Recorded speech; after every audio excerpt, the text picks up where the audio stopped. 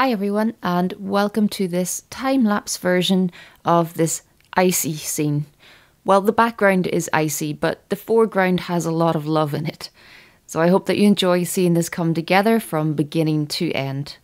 I will release some slowed down versions of some of this footage to my patrons so that they can watch me in real time. But also do check out other videos here on my YouTube channel if you'd like to learn more about soft pastel. I would really appreciate if you would hit the like button as well, and please do subscribe for all my future content. Hope you enjoy.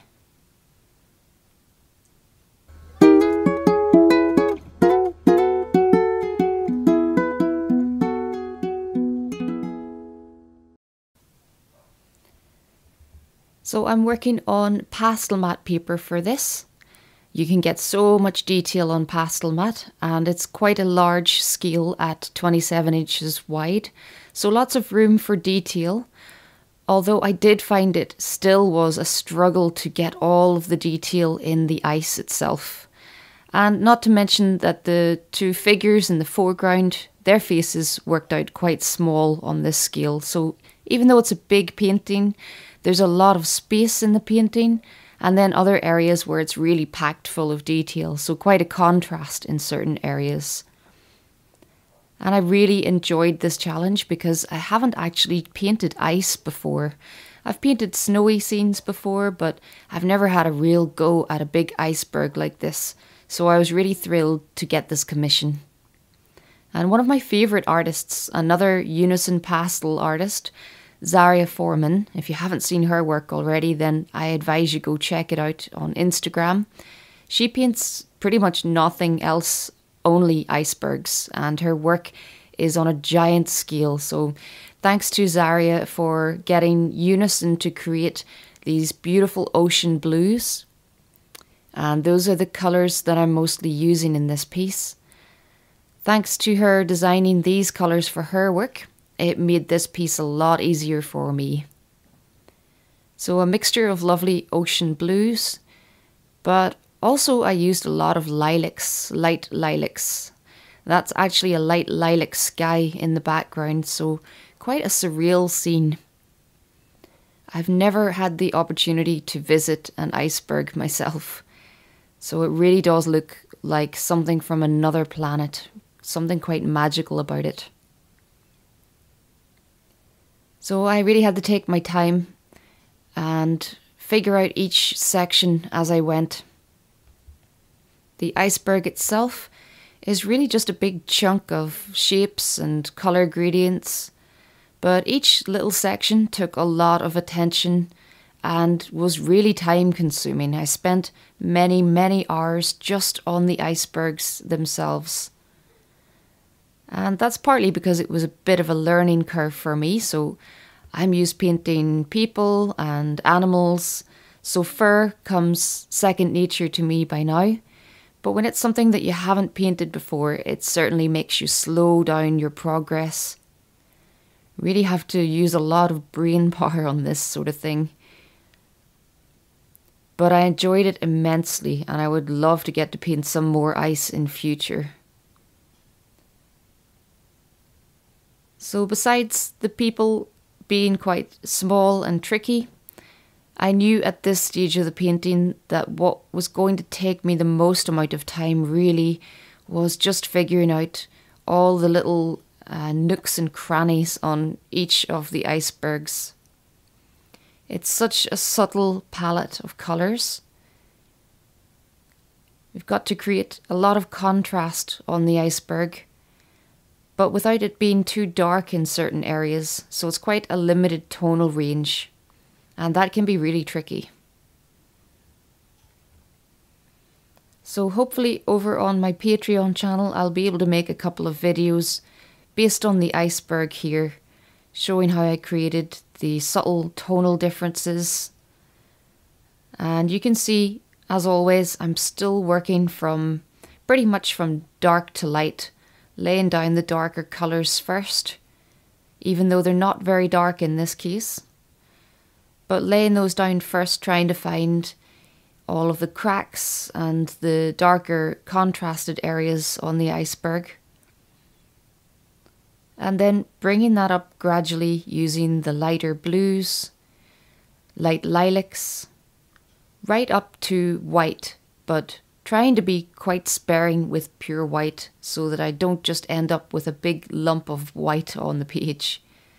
So I really tried to pull a lot of colour out of the photo reference. Find as many shades of those lovely ocean blues as I could.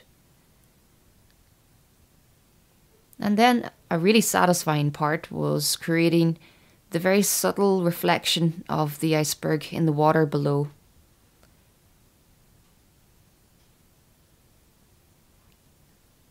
So I do always love to get a very different challenge on my easel, and this certainly was different for me.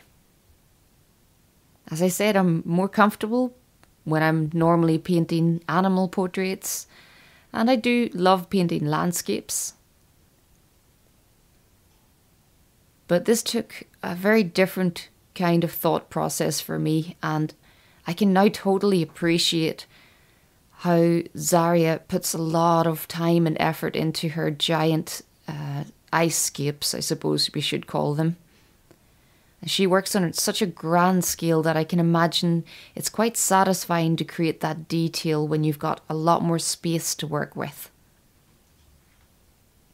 So I did find the scale of this quite tricky, because even though the painting's big overall, there's not really a lot of space for the detail in certain areas.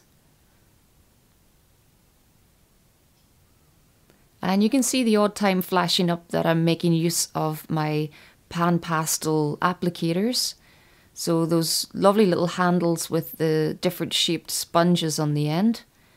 And I find those really useful on Pastelmat paper, especially for when you want to do some really precise blending and you want to just move the pigment around. So not a lot of use of the pastel pencil this far into the painting. More just using my lovely big Unison sticks and sometimes those little pointed blenders to help move the pigment into place. But I was pretty happy with how the iceberg turned out. And once I got this far into the painting, I was pretty confident that I could make it a really cool painting, excuse the pun. But it really was the unknown part that I was most worried about with this. I have created humans on this scale quite a few times, and I really quite enjoy the challenge of capturing a likeness on quite a small scale. So this part didn't worry me too much. So onto the clothing.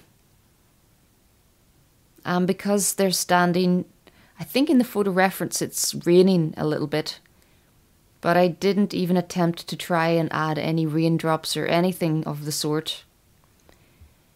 It was enough just to try and make their clothing look quite wet. So I really enjoyed the challenge of creating the creases, starting again, working from dark to light, adding in the dark creases first, then blocking in the rest of the colour. Then starting to find some of those nice shiny highlights. But before going too far into the clothing, while I still have some place to lean my hand, I decided to make a start on the first face. This face was to be the easier of the two, simply because the guy's wearing sunglasses. So it literally meant I didn't have to get too much of a likeness. It's always tricky to create eyes on this scale, so my full attention went into the structure of the nose, the lips. The overall face shape becomes really important on this scale. And you're really just looking for the biggest planes of the structure of the face. I think that's why I like working on this scale sometimes, because it forces you to just look for the bigger shapes and the things that are most important to capturing the person's likeness.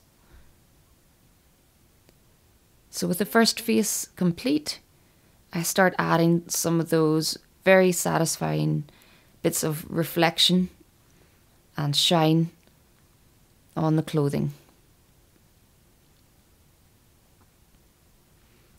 All in all, this piece took me just over 20 hours to complete, I think, in the end. And that's not including sketching it out and the many breaks that I took during the painting process to stand back and have a look and really think about what to do next. So my painting footage doesn't always represent exactly how long it took me, but the footage that you're watching here totaled just around 20 hours.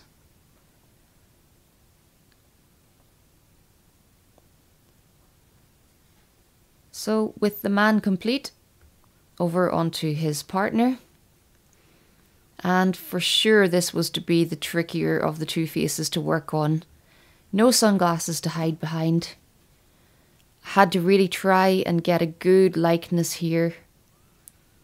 And when I zoomed in on the photo reference, it wasn't 100% clear. I had to lighten the photo reference a little bit just to bring out more detail. And it became a little bit grainy as I zoomed in to try and see the smaller details. But I could definitely see enough of both faces to try and get their features correct. And I just had to hope for the best with her eyes. And I think by the end, having spent a full day on and off just working on this small area, I was pretty happy by the end with the likeness that I managed to get. But you can see that I'm making use of a lot more of the pastel pencil, sharpening them nice and fine to get a very precise point. Still doing a lot of the blocking in on the face with smaller shards of the bigger sticks, but certainly those pastel pencils become very useful in the finer details. So onto her clothing again, nice and shiny like it's wet.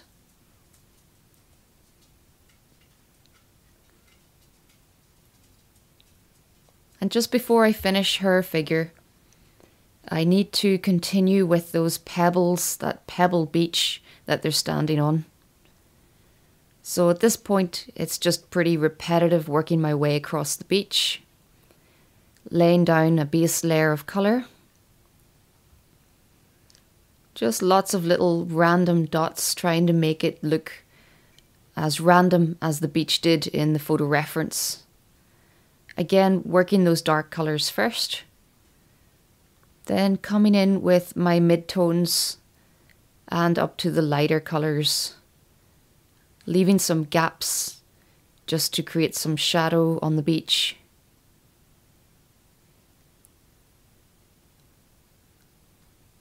And then, because I get that little area that's behind them finished, I can work on, finally, on the figures. So this was a real challenge to work on. Every part of it was quite difficult, but I really enjoyed it. Something fresh and different on my easel is always welcome. So I hope that you've enjoyed seeing the full progress of this. Please do leave me a comment, hit the like button, even better, subscribe to my YouTube channel here so that you can see lots more of my content. And also consider checking me out over on Patreon, where you'll find all of my full-length tutorials to teach you all of my pastel tricks. Until next time, happy pasteling.